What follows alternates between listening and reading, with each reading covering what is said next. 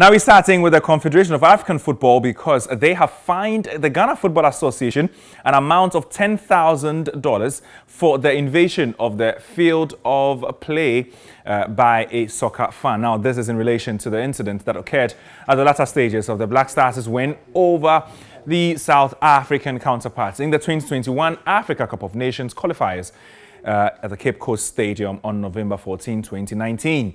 It will be recalled that a 25-year-old Awal Suleiman, who sprint across the pitch, was sentenced, to pay the fine of 2,400 Ghana cedis by the Cape Coast Circuit Court for breaching public, disturbance laws. Now, the GFA would have to also pay their fine. It's $10,000 set by CAF.